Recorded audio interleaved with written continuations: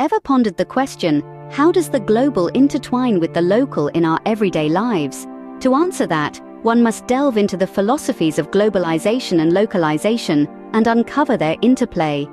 Globalization, an interconnected web of economies, cultures, and societies, spans the globe. A concept that brings together nations, it promotes the exchange of goods, services, and ideas on a grand scale. The philosophy behind this worldwide phenomenon argues for global cooperation, cultural exchange, and economic growth. However, critics voice concerns about cultural homogenization, economic disparities, and the erosion of local traditions. On the other side of the coin, localization tailors products and services to specific local markets, keeping cultural, linguistic, and regional differences in mind. It's a philosophy that values diversity, uniqueness, and nuance. It seeks to empower communities by aligning products and experiences with their specific needs and preferences. Advocates of localization champion decentralization, community engagement, and sustainable development. They argue that embracing and preserving local identities contributes to a richer and more sustainable global landscape. However, the philosophy of localization also faces its share of criticism. Some argue that an overemphasis on localization can lead to parochialism, stifling innovation and economic growth. Some critics also point out that localization strategies may inadvertently reinforce existing inequalities within communities. In the unique socio-economic and cultural landscape of Nepal, one can see the tug-of-war between globalization and localization.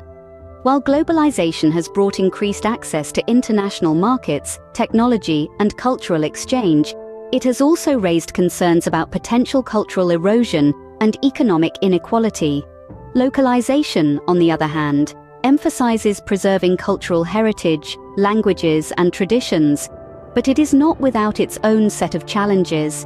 In conclusion, both globalization and localization carry their own philosophies, benefits, and drawbacks. Globalization promotes interconnectedness and economic growth, but it also raises concerns about cultural homogenization and economic inequality. Localization values cultural diversity and tailors solutions to local contexts, but it can also lead to parochialism and reinforce existing inequalities. In the end, the key lies in striking a balance between the global and the local, between interconnectedness and cultural diversity, and between economic growth and sustainable development.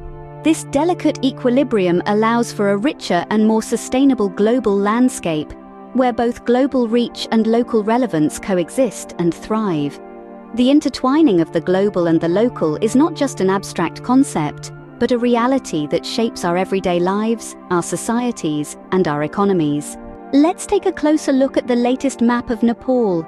As we examine the contours and boundaries of this fascinating country, nestled in the heart of the Himalayas, we can see how the laws and territorial agreements of the country have shaped its current boundaries.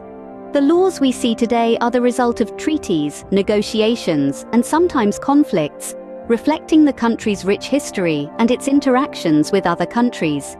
This is a perfect example of how law and geography are closely intertwined. As we can see in the case of Nepal, the dynamics of globalization and localization, which we discussed earlier, are not just about economic growth or cultural diversity, but also about territorial integrity and national sovereignty.